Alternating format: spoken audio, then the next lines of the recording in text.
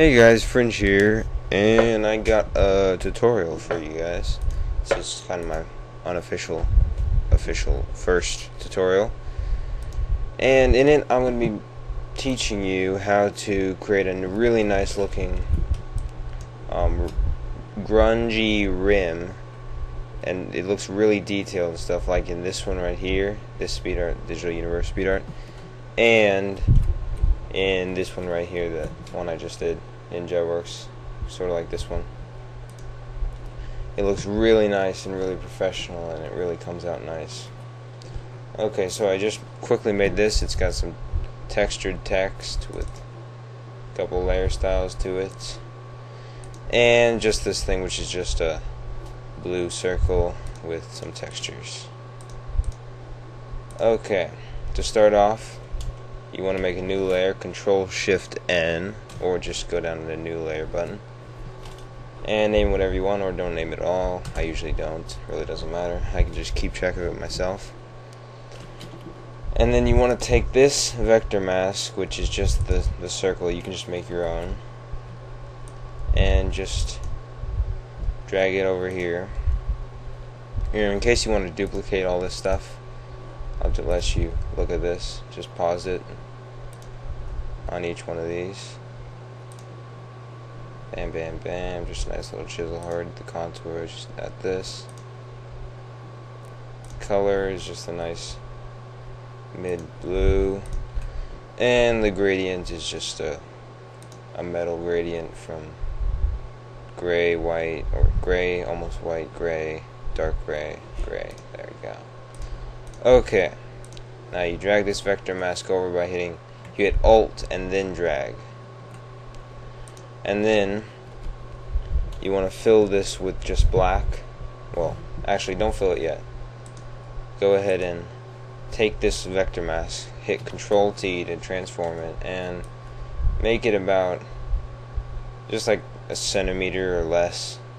Like, yeah, about a centimeter bigger, by holding Shift and Alt and dragging the corner points. Shift to constrain it to its proportions, and Alt to whatchamacallit, to like do it around the center point or something like that. Yeah. And then just hit Enter. Whoops. Enter. And now, because that currently, if I filled it, it's just going to cover the whole thing, because I only want it to be a rim, you Control-click on this thumbnail right here, and then go over and hit Alt and click the mask button. That will mask that away, so that now only the rim part will appear once you click on this thumbnail and hit Control backspace, because my background color is black. And you can't see it right now, but you will once we start adding layer styles and stuff like that. Okay, just double click where you on an empty space here to go open up the layer styles box, or just hit Control Shift and first just start with a nice bevel emboss. Set it to chisel hard, and just take the size all the way up to make it a nice, a nice like chisel-y thing. Put the highlight mode down to like 40%, and the shadows can stay at about 80 and 70. And yeah, just keep that at that, and actually take this, hit contour and just anti-alias it, and yeah, just at 50 is good for range. And those are the settings. You can keep the light as the same, chisel hard, inner bevel. The depth, you can just keep it at 100. And you can't see it, but just make a nice drop shadow. Take the opacity to 100, the spread to like around 30 is usually good for a drop shadow, and size to about 20 is good, just to give it a nice little effect, and give it a little pattern here.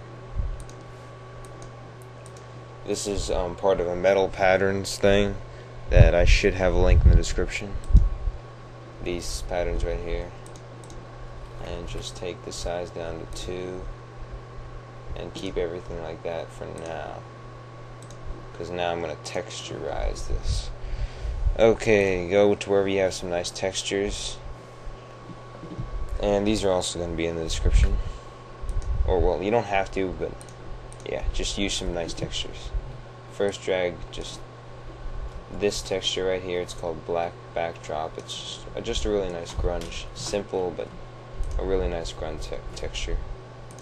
And first open that back up and turn on blend interior effects as a group and turn off blend clip layers, so that the texture that's as a clipping mask is above it's above the layer effects.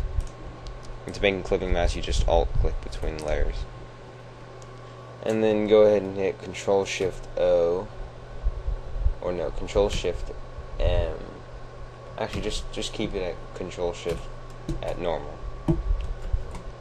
Those are keyboard shortcuts for blending modes that I just know. But keep it at normal blending mode. And go to your textures and drag in another one. Drag in, all of these are going to be in the description. Drag in this one right here. H, whatever. It's a really nice texture. Just so you know. I will be coming out with a big texture / graphics pack at 200 subs. And go ahead and alt click between the layers again and cycle through some blend modes. I'll probably just stick to, yeah, actually screen is good because I want to lighten it up some. And drag in one more texture. Which one is it? Which one do I want? This one right here, grunge metal.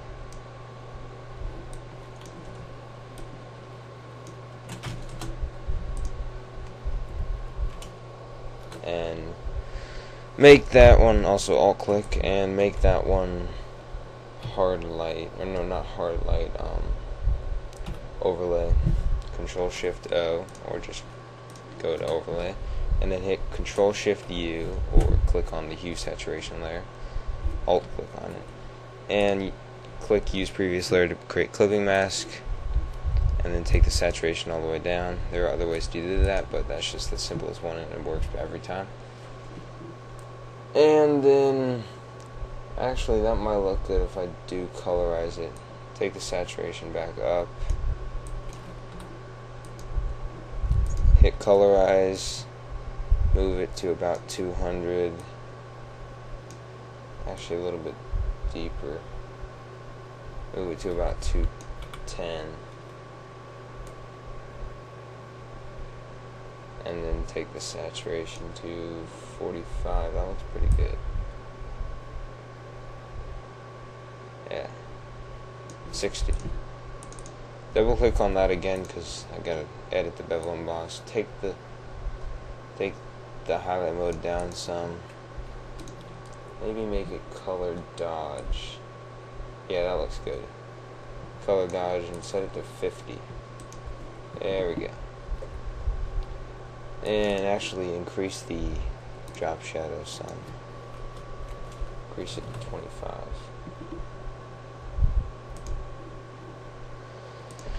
And now we just want to control click on this one right here, or no, control click on the vector mask right there.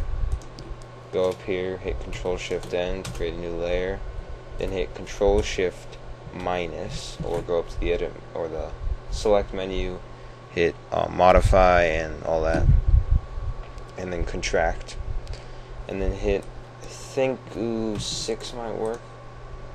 Whoops, a lot more than that. Another 6, just hitting Control Shift minus, and another 2, one more.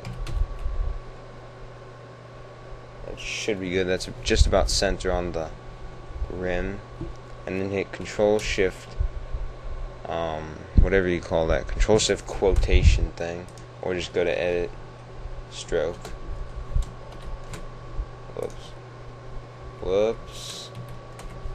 Whoops, that was bad. Whoops, I just did some bad stuff to this recording thing.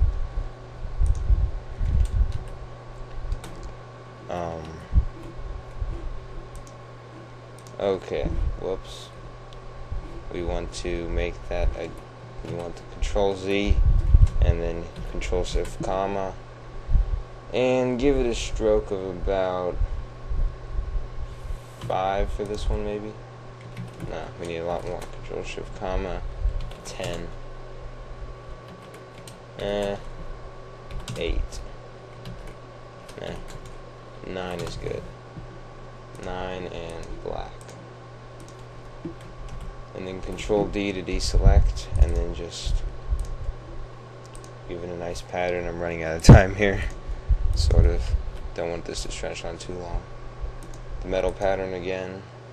Scale 2. And an inner shadow. Set the size to 5. The choke to 40. Size to 7 is actually good.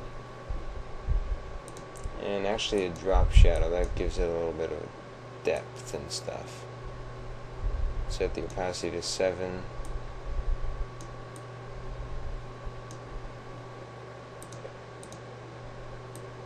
Actually the opacity to 30. There we go. And do I want that? No. And actually colorize it. Let's colorize it with another blue again. Just something around 210 is good. And either color or try soft light. Soft light actually looks better in this case. It often does.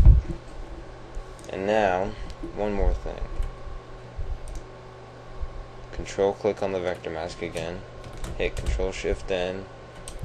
Control Shift minus. And hit about 6 this time, and make me 2 more.